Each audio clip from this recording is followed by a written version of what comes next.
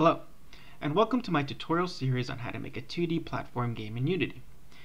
In today's video, we're going to be going over adding some jumping into our character, and we're also going to create some camera following. Let's get started. So the first thing we're going to do is we're going to go into our script, and right here in our void update, we're going to make a new if statement. We're going to say if input dot get key down, and then we're going to make a parentheses and we're going to put keycode dot space, and so we'll add another bracket just to make everything look clean. And now we're going to go over this because everything is a little different from what we did before. So right here I wrote get key down instead of get key, and there's a big difference. Well, not a big difference, but there is a difference between what type of code you're going to write in. So when you put get key down, what it means is that it will continually hit A as long as you hold the key down. So that allows our character to keep moving as we hold the key. We'll just hit save and we'll just look at this visually for a second. So our character keeps moving as long as we hold our A and D key down, as opposed to when we write get key down, it's only going to happen once. He's only going to jump he's only going to jump once for every time we hit the key. So in order to code in his movements, we're going to write rb dot velocity, and that's going to equal to new vector 2. I'm a little sloppy, and we're going to write something new here, rb dot velocity dot x, comma, and we'll put in our y direction 10f. So like up here we have our rigid body, we want it to have velocity, we wanted to give it a new vector 2 for the direction we're going in, but we put something different here. We didn't put a hard number like we did here. We put 5 and -5 for our movements in the direction we wanted. And here, remember, we don't want them to go up or down when we hit our side-to-side movement key, so we put 0. And you would have thought, well, why didn't we put 0 here when we wrote rb.velocity.x? Why did we write this here? And right here is actually the movement we want to go into the y direction, which is 10 spaces or 10 units. And then we also put this f here. I'll get to the f in a minute, but let's just go back to why we wrote this here.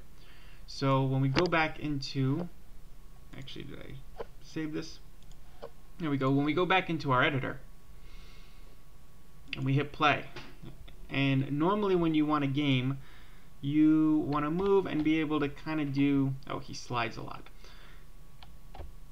We kind of want to do sort of a running jump, and he also rotates. We'll fix this in a second. So we'll just leave him like this, even though it's kind of funny. So we kind of want, when we want to do things, we want him to still have velocity in the x direction as we're running, like that. So that is made possible by writing rb.velocity.x. If I were to put 0 here, like that, we wouldn't have that when we hit our jump button. If I hit play and I move it and I hit up, I don't get that running jump movement. He just goes straight up because I told the code that his movement in the x direction, in this direction, is 0 every time I hit this button. However, when I write rb.velocity,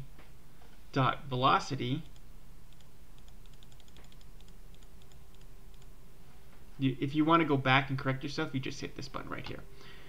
So by writing rb.velocity.x, I keep that momentum, that velocity in the x direction whenever, might have to restart it there. Whenever I hit that space bar. And now we have a couple other things to fix here, because every time I hit the space bar, he just goes up and up into the sky. And we're going to get to that in another video. Actually, there's going to be another video where we're going to clean up all our movements and make them more precise. Right now we're just getting our movements down, and in the future, next videos we're going to be adding our animation, and then we're going to be tightening down all our controls. The next thing we want to do is we want to stop that sort of flipping motion. So we're going to go here to our player, and if we go down to our rigid 2D body here, if we go down, you have this constraints, and then you have freeze position and you have freeze rotation in the Z direction. And I didn't show you this before, but if you go up here to this 2D right here in our scene and click it, it puts it into a 3D mode. We've only been looking at it onto a 2D scale because that's how everything's written, but there is a 3D here. And if you can see, here's my y-axis, here's my x-axis that we've been moving along, and right here, even though you didn't see it, was a z-axis. So it's rotating about this z-axis, and that's why it's flipping. So to control that, we can create this constraint here, and we can click Z. We can go back into our 2D, and that should take care of our flipping. And now just to go over that, he has these sort of these movements that where he's not stopping, he's not moving very precisely. Now there are ways to fix that over here in the rigid 2D body where we have our linear drag is 0. That's why he's sort of just sliding away like that. We can fix that by adding drag to it. By adding drag, basically is a force that would counteract the movement in the x direction. So he's moving this way, and we're going to add a little bit of force to give it a little more precise movements. However, this isn't really optimum. Actually, it didn't take because I didn't hit it there. So we'll add our drag. Now we should see a little more precise stopping. See, he doesn't slide anymore. However, you don't really want to use this as the controller of your drag so much, because see, as you can see, it sort of stymies his ability to jump and retain that little bit of sort of momentum in this direction as he jumps. So we don't want to really mess with it here. We want to put our more precise movements into our code, which, like I said, we'll be doing in future videos. Right now we're just establishing our movements. So now that that's done, let's go back into our code for a second. And earlier I put this F here and I said I was going to explain it. So in the world of coding, the computer allocates memory for different things. You know, somewhere in the computer it allocated a piece of memory for our little RB here that we designated, and likewise for whenever we put a number. However, the way it allocates memory for numbers differs upon what kind of number you use. This right here, this 5, would be listed as an int, and let's just say we'll create an int. It stands for integer. We'll create an integer and we'll just call it x DRI for x direction, and we'll put equal to 5. So it allocates a certain amount of space in the memory for this number 5, and it's allocating it as an integer, and I can go ahead and I can put this here as x direction, and it's perfectly fine with that. It means it actually, in coding, I can designate something here by a name and then drive it into this space right here, and it's going to mean the same thing to it. However, and an integer is any number that doesn't have a decimal, for lack of a better way of explaining it. So it will be 0, 1, 2, 3, and it can even be -1, 2, or 3 as long as it doesn't have a decimal. So let's just, now that we've described that, get rid of that for a second. And as you can see here, when I got rid of that, it turned red because I no longer have a reference for this. It doesn't know what this is because I didn't create anything to tell it what x direction is. But when we put our 5 back in, let's say I say 5.3. Let's say instead of just moving 5 spaces in the x direction. I want to, make it a little more specific about 5.3, but it can't understand the decimal because it didn't allocate a space in the memory that wasn't a non-decimalized number. So the way I can do that is I put this little f here to designate that I'm using a float, that I'm using a number that has a decimal in it. So that way it will allocate the space in the memory for it.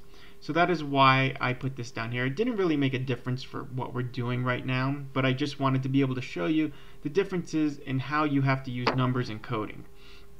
So we'll just go back to R5, and it's very important to understand how memory is used in coding. It might not seem so apparent in our project here because it's a small project, but when you do larger projects, how you manage your memory is very, very important because memory can sometimes tie up processing speeds. So if you're not using, let's say, a lot of memory and you don't need to use, memory for a decimalized number, then there's no reason to use it. You don't have to just put floats everywhere. However, you do have to understand how and when you have to use these things.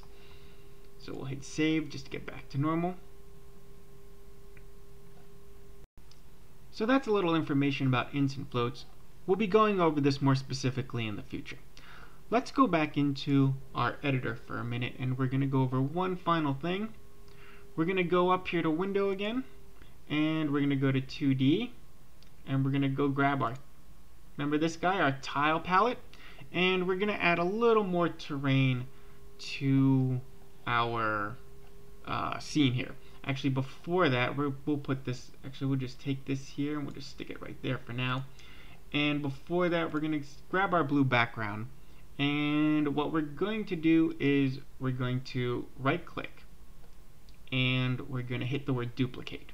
And this is just going to create another background, but you can't see it right now because it's right on top of this one. If I were to hit this move tool button right up here to the left, you can see I have some directional arrows.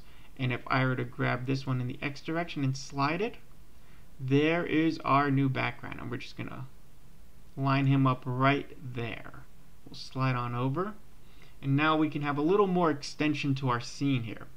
And he's exactly, I hit duplicate, he is exactly the same thing as the previous one. He's in the same sorting layer and everything.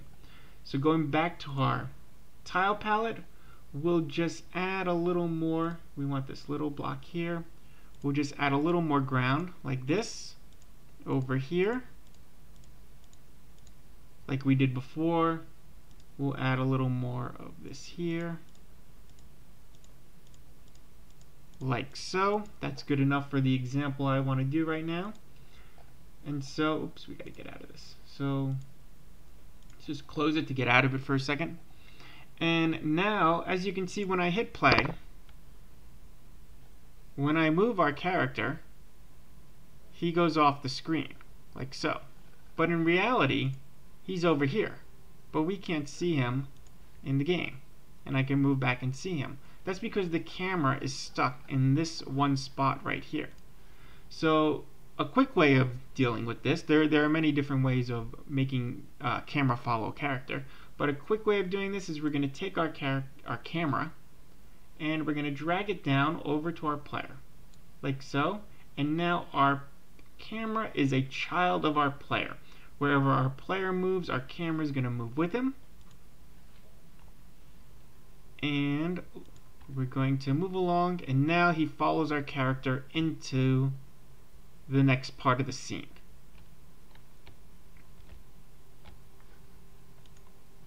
So we're going to stop there for right now. Now, I know as you're playing around with your character, he's very awkward and the controls are very awkward. That's fine. This is kind of where we want to be at right now because we also have this eternal jumping thing. But we're basically just going over some basics of movement and coding right now, and in the next few videos we're going to be building on what we're doing and add more complexity and more refinement to the game we're making. So stay tuned, it's going to be a lot more fun. So as always, thank you for watching, like my video, subscribe to my channel, follow me on Facebook and Twitter, and support me on Patreon. All links are in the description below. See you next time.